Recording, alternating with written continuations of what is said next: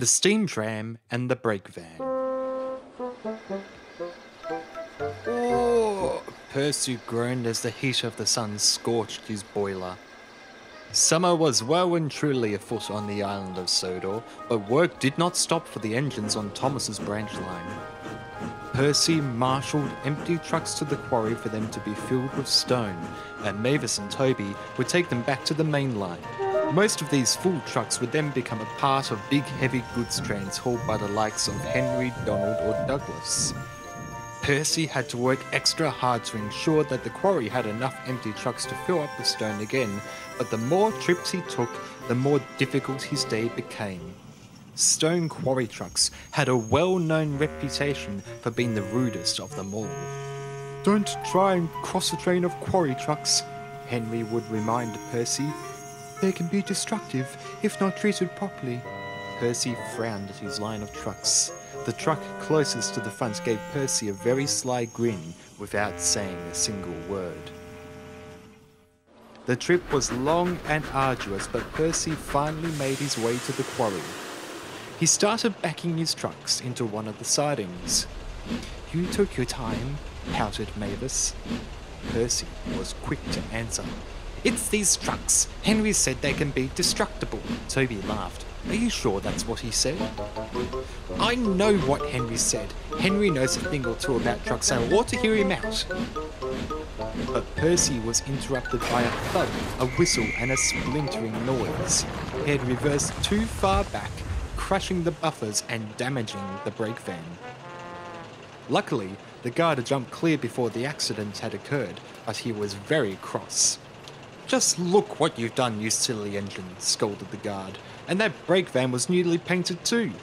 The quarry manager came to see what was the matter. "We were counting on using that brake van too. Now Toby can't leave without a full train." "He's right, a train can't go without a brake van," added Mavis, who had learned a lot recently about taking trains outside the parameters of the quarry. "I'll call the yard manager at Tidmouth and see what he can arrange," the quarry manager decided. Meanwhile, Toad the brake van stood solitarily in a siding, watching engines go back and forth, all looking rather confident and cheerful. He let out an audible sigh as the bird that sat on his roof flew away. Suddenly, Duck the Great Western engine slowly came to couple up behind him. "Good news, Toad," said Duck's driver. "Seems as though you need it on the branch line." Thank you. It would be so good to see Mr. Oliver again. He's been so occupied with summer passenger services. I've longed for a nice coastal run." Duck replied, "What did we say about Oliver? You'll be visiting Thomas's branch line today." "Thomas's branch line? Oh, what would they need with an old brake van like me?" It was the yard manager's turn to put in. "There's been an accident at Anofa Quarry. They're in need of a brake van right away, and you're the only one that's available." Toad was happy to be working, but he longed to see his lifelong friend. Duck and Toad pulled into the quarry, where they were greeted by Mavis and Toby.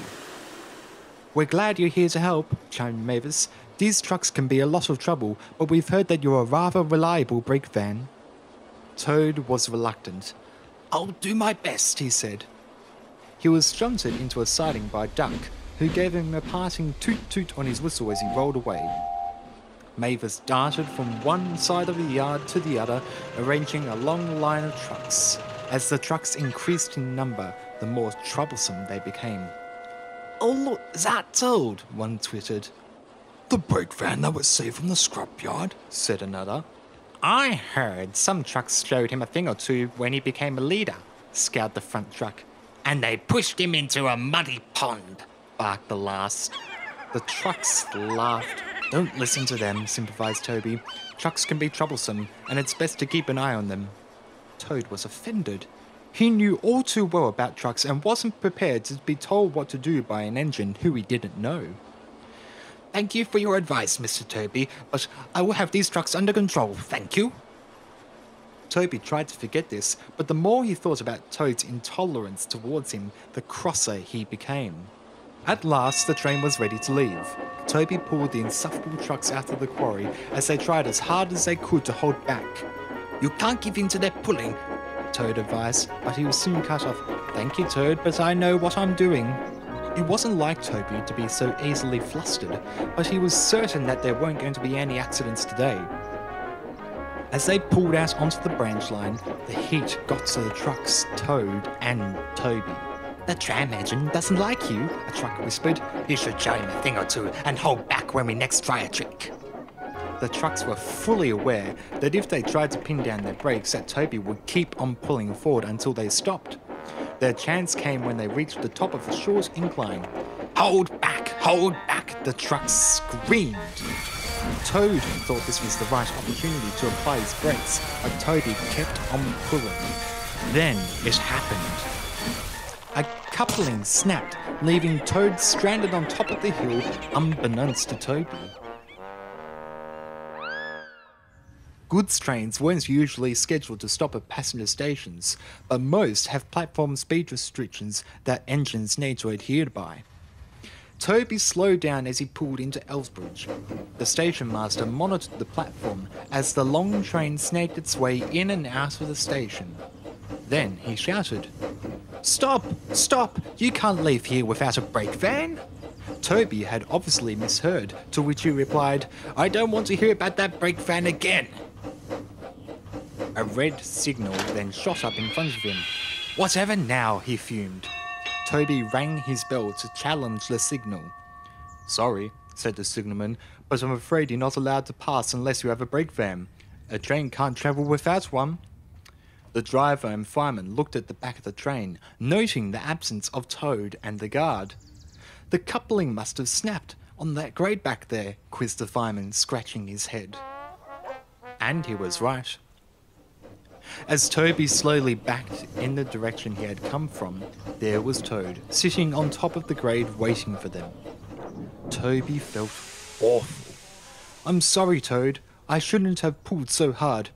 "No, Mr. Toby, I'm sorry I didn't listen to you in the first place. I shouldn't have listened to those trucks."